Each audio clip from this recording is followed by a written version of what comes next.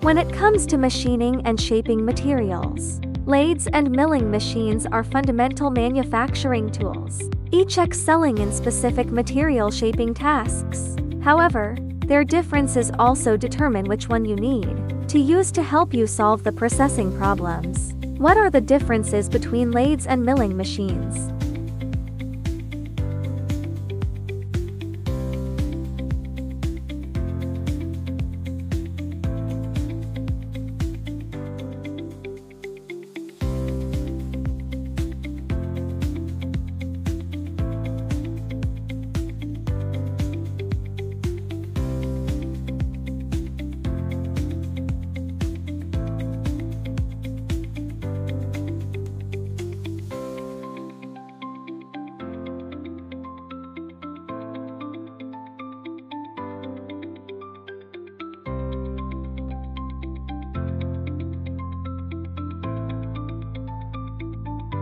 Well, here comes the question. Can a lathe be used for milling?